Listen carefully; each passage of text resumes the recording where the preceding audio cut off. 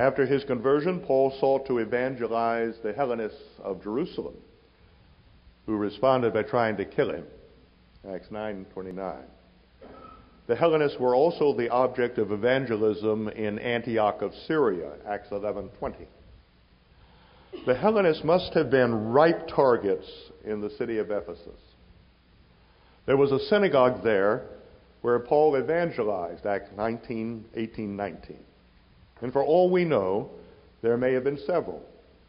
In a commercial center like Ephesus, we should expect a substantial Jewish population and a significant number of successful Jewish entrepreneurs. In New Testament times, Ephesus was a large and prosperous port city located on the western coast of Anatolia, that is, of modern Turkey. In the centuries that followed, the port silted up, and the site of Roman Ephesus is now an inland site. It contained a huge outdoor theater, the one referred to in Acts 19, which could accommodate about 24,000 spectators. Years ago, I actually sat down briefly in the ruins of that theater during a Bible Lands tour conducted by my friend and colleague at Dallas Seminary, Dr. Bruce Walke.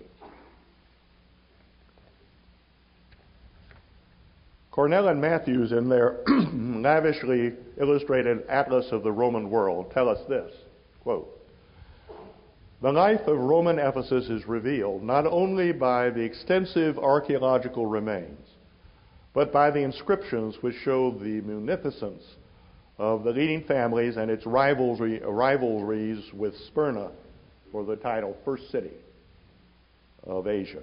End of quote. You can still see today the ruins along a colonnaded road at Ephesus, once lined with shops, leading from the harbor to the theater. Of special interest to us right now is the famous library of Celsus. Archaeologists have excavated the remains of this library that was dedicated in the early 2nd century to the Roman governor of the province of Asia. His name was Tiberius Julius Celsus Polymianus. The construction of such a memorial to the governor shortly after the close of the first Christian century is eloquent. It is a powerful testimony to the high level of literary life in first century Roman Ephesus. Thus, when John published the gospel at Ephesus, he could anticipate a significant readership. As Graham Shipley has stated in his very thorough volume, The Greek World After Alexander, quote, "A helpful definition of literature might be the circulated written works of a social elite, read or performed for enjoyment. It is important, however, to define one's elite. In this book," meaning Shipley's book, "science, philosophy, and literature are treated separately. But for many practical purposes, they were parts of the same set of social activities carried out by the same individuals from the upper wealth levels of society and their proteges who devoted their leisure to their chosen mode of cultural creation." End of quote. The original recipients of the fourth gospel could well have been an upper-class Jewish social circle, or a guild composed of educated Jewish artisans or other professionals. Or the fourth gospel could have gone first to a large extended Jewish family, many of whose members were educated readers. The possibilities are numerous. We just don't know which possibility is correct. In any case, John intended to evangelize the original readers. Capital B. The literary character of the last discourse. We come finally to the issue of the literary purpose of the last discourse. Since time is running out on us today, we can only lay out to you the basic premise. If the Lord permits, we will pick up the discussion tomorrow at the point where we leave it today.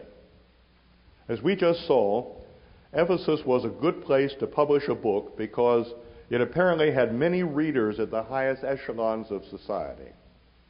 Strikingly, the first librarian of the famous library in Alexandria, Egypt, was an Ephesian. His name was Zane, who took that position about 248 BC.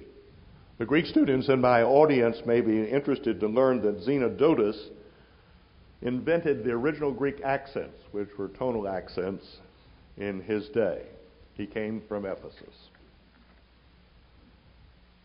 Therefore, I propose that a cultured, literary Jewish circle in Ephesus was the original intended audience of the fourth gospel. How then would the last discourse in John 13 to 17 strike these original non-Christian readers? I may surprise you by my answer to that question. My answer is this. It would remind some of them, perhaps most of them, of a famous dialogue of Plato called the Phaedo. Plato lived from about 429 to 347 BC, and as you know, left behind a large number of dialogues. A modern writer has said, quote, these dialogues were written 2,300 years ago, and the thought of the ancient world, the Renaissance, and that of contemporary times have all come under their influence, end of quote. And although Socrates is a familiar figure in the Platonic dialogues, there are only 3 dialogues that focus on the character and personality of Socrates, and these 3 are the Apology, the Crito, and the Phaedo. The Apology, of course, records Socrates' defense before the Athenian jury that condemned him to death. The Crito reports the effort by Socrates' disciple Crito to persuade him to accept the aid of his disciples to escape his impending execution by poison. Socrates refuses. Interesting as these dialogues are, right now I am concerned with the Phaedo. Needless to say, Plato's writings would be among the classics available at Ephesus. They would be of special interest there because Ephesus was situated in the Aegean basin, in territory originally colonized by the Greeks and known to them as Ionia. I do not know of any piece of ancient literature to which the last discourse bears a stronger resemblance than it does to the Phaedo.